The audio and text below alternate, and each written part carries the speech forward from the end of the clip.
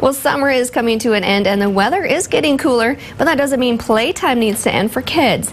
News Center 1's Monica Davis is standing by live at the YMCA this morning to tell us the importance of childhood play. Good morning, Monica. Thank you, Anya. Well, September is a month that brings awareness to a number of different issues, and the YMCA is bringing awareness to childhood obesity and stressing the importance of the little things like getting outside and playing. I was able to visit the playground at the Y to see some kids in action. Take a look.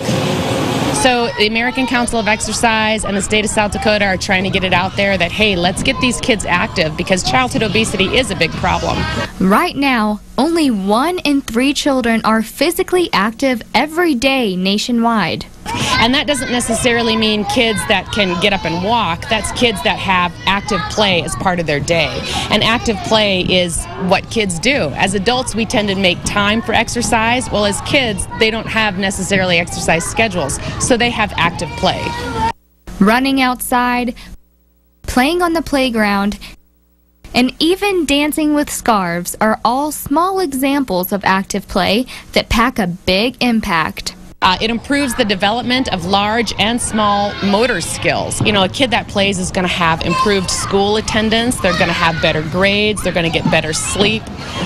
Get out and play. Do something. Move. And even when the weather is nasty, there are still ways to incorporate active play into the schedule.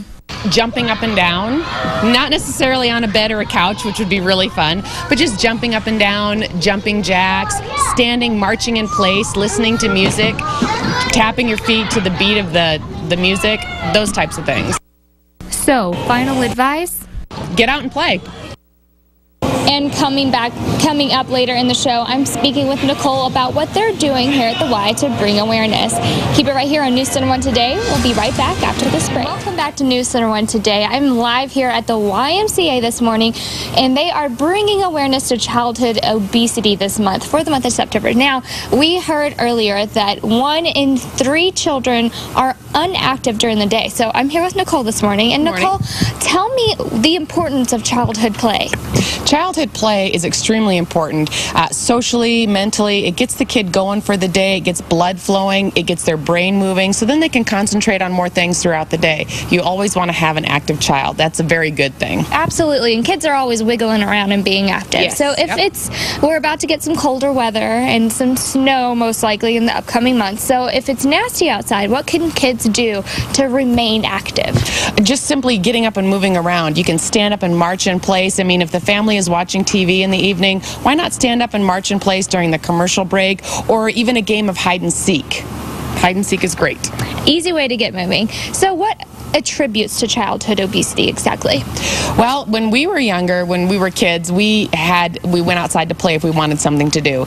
Nowadays, kids can, I mean, they've got computer games, they've got their Nintendo handheld devices, they've got smartphones they can sit and do things on. And while, yes, it does keep them occupied, it really makes them very sedentary. And people used to say, oh, don't let your kid watch TV, TV is bad, but they don't realize that screen time is any of those devices. So we want to keep moving and not be very sedentary. Absolutely. So if, say, I have a child who is obese, what steps do you take to help combat that?